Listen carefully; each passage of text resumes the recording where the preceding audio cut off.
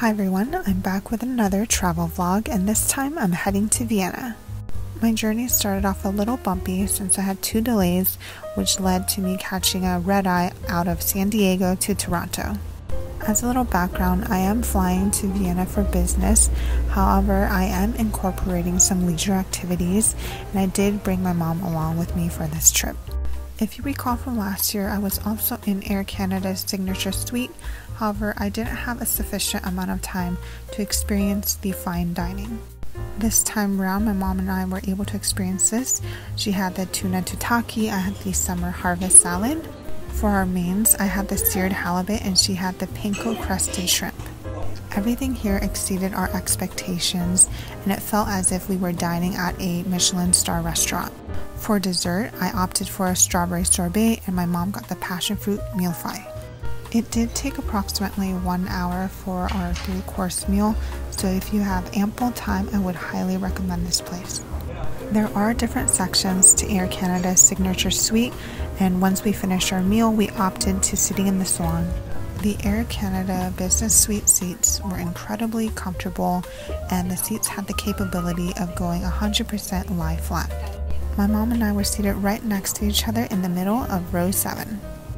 I do love the amenity kit. It is Acqua di Parma and it includes a variety of things from socks, an eye mask, an eyeglass cleaner, and it also included mouthwash, a dental kit, as well as some lip balm and some hand cream. I felt like I kept eating during the entirety of this trip, but I was excited for the meal service to begin. My mom and I both got the panko crusted chicken. Following our meal, it was time to fade away into a deep slumber. I typically don't sleep well on planes, but I only woke up when I heard the sound of utensils clanking, which was signifying that breakfast was imminent. 30 minutes later, my plane landed and we were in Vienna. There's so much history and culture in the city, and just looking at these buildings, it's breathtaking and mesmerizing. This was my first glimpse of Vienna and I was in love. Hey guys, so I just arrived in Vienna and I wanted to give you a quick tour of my room, so let me flip the camera. Alright, so this is the entry foyer. All my luggage is here. I traveled with my mom, that's why we have 3. Come here, you're greeted with a full-length mirror, and then you have this small window.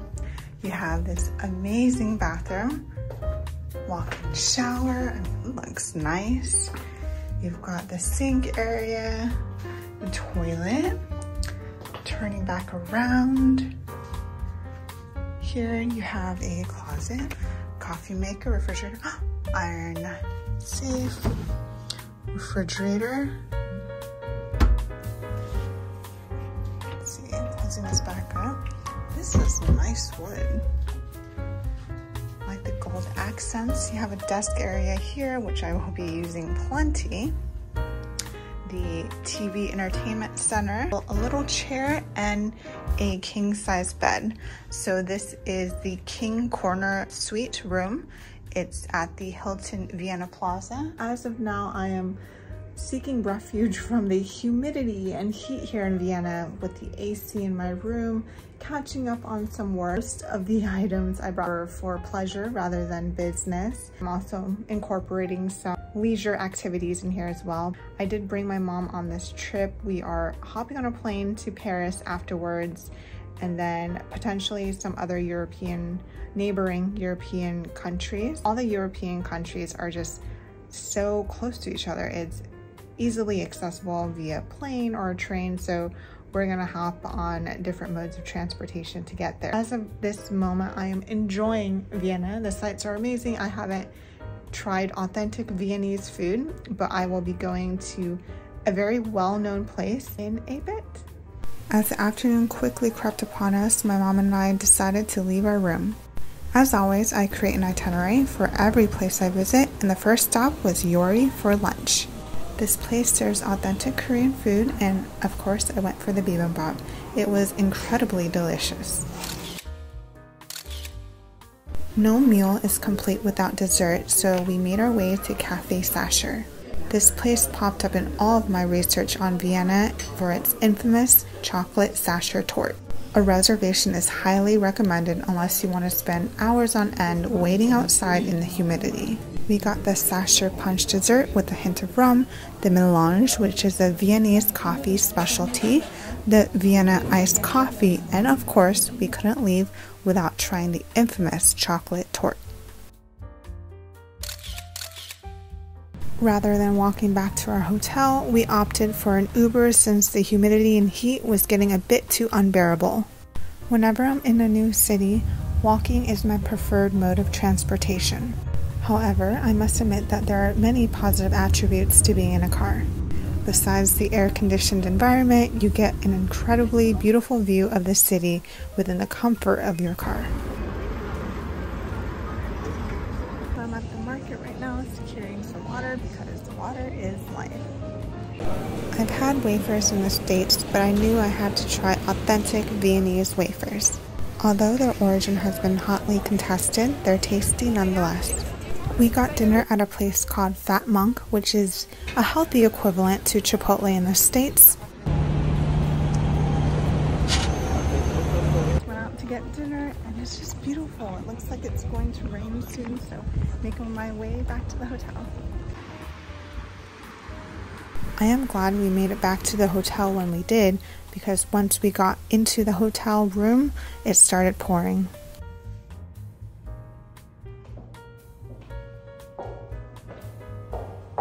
For my first official day at the conference, I'm re-wearing a classic black and white ensemble.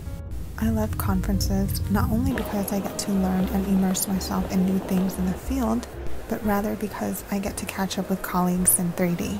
After venturing through the exhibit hall and looking at posters, I wanted to catch up on some work. I found a quiet spot above ground, and that's when I spotted someone familiar. Of all the places in the world, I never imagined I would run into my old mentor in Vienna. We haven't spoken since 2018, so it was nice to catch up. Afternoon, guys. Just finished all my meetings for today.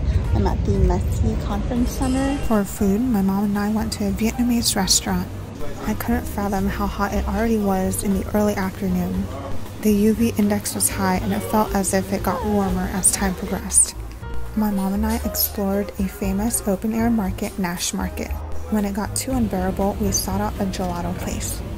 I got the coffee and fresh mango flavors, which was definitely a refreshing treat and a great contrast to the temperature we were experiencing.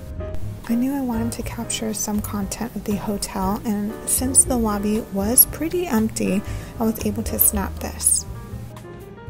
After cooling off for a few hours, we went back outside to find dinner. I made a reservation at a Mediterranean restaurant, and I read on TripAdvisor that the window seat was the best in the house. I requested it and they honored it, so we sat at the window and ate some delicious Greek food. Since it was much cooler, we took a stroll around the city and admired the beautiful architecture, the buildings, and the surrounding areas. There was so much culture to absorb and honestly not enough time.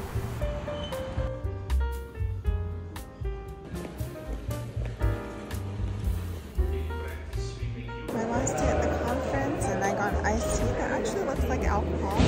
It tastes alright. It's lemon iced tea, but now I'll probably make my way back to the hotel, do some work, and then I have a company dinner tonight. Last day at the conference. It's at the Vienna Conference Center. This is what it looks like. It's a beautiful spot.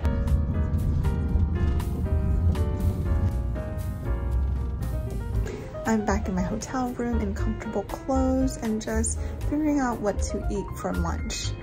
It is really windy today, which is making it pretty difficult to dress up, and it's kind of cold, which is a nice change of pace from the humid, hot weather we've been having.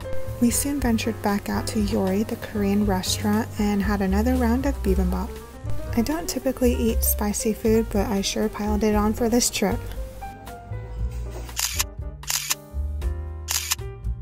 Market, and I need to replenish on water, so I've got some goodies. Now I'm going to get some drinks. We then ventured into some small shops along with an Italian bakery, and of course we couldn't leave without getting dessert. I'm back at my hotel and resting before jumping onto a meeting and heading to the company dinner. My mom and I got cake. I just enjoyed it. It was windy today, so it made the heat tolerable. It was still hot. It is supposed to rain in a few minutes, so we'll see how true that holds. This is my last evening in Vienna. Afterwards, I'm going to a new city. I do like the fact that there's a big time difference, so I'm able to enjoy the city and life in the daytime and just jump on to work in the late afternoon. It really does work out, and I am saving my vacation days for my domestic travels where it's really not possible to do both, but as of now, I'm enjoying it while I can. We had authentic Viennese cuisine as finger food for the event, and it was at the Startup House in Vienna, which is very close to the conference center. My colleague and I decided to hop onto the metro, which was probably a bad idea since we got a little lost and had to walk quite a bit. We woke up at an ungodly hour to catch a taxi to the airport and make it on our flight to Paris. It was already bright outside, and it was nice to see the streets so empty. We hung out at the airport for a bit, looked at the duty-free shops, and then soon hopped on our plane. If you look in the distance, you can see the Eiffel Tower. Until next time, thank you so much for watching, and don't forget to subscribe.